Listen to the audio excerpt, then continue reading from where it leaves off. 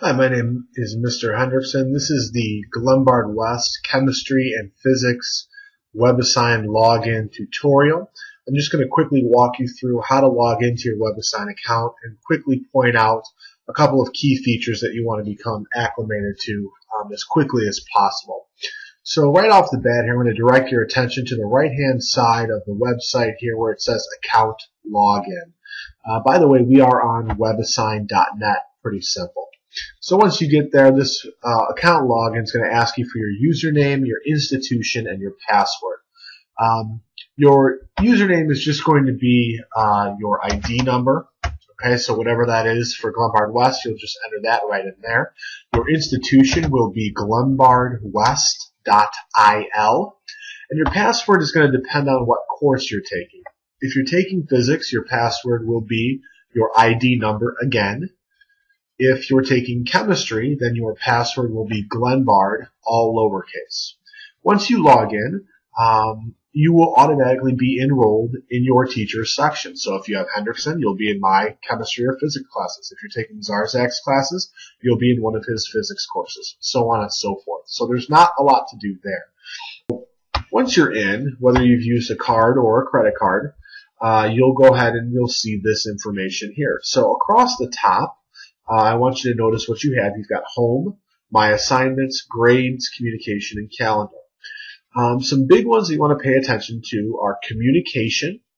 So let's go ahead and click that. When you go into communication, you will see there are a number of class forums. So in physics, for example, there are two class forums, homework help and student discussion. Once you go into these, you'll see there are posts that you can read and respond to. So homework help would be a forum where you can post questions about a particular problem and hopefully receive some feedback and help from your classmates or teachers.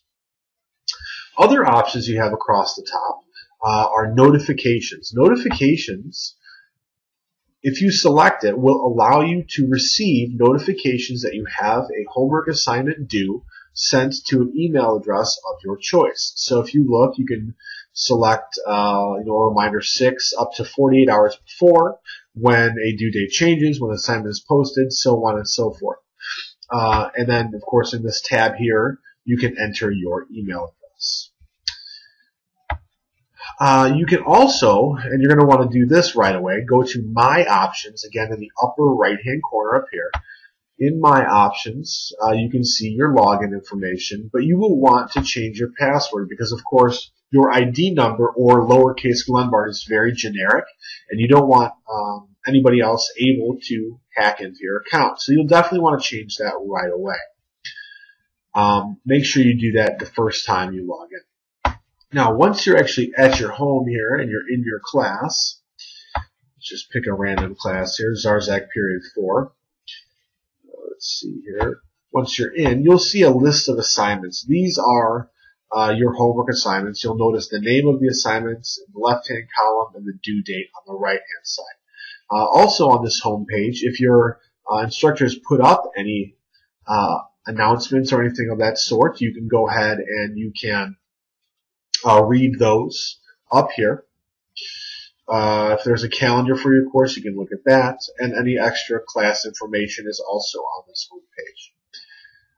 I think that about does it for now. If you do have questions, please make sure you ask your instructor for help because they should be able to guide you towards the answers you're looking for.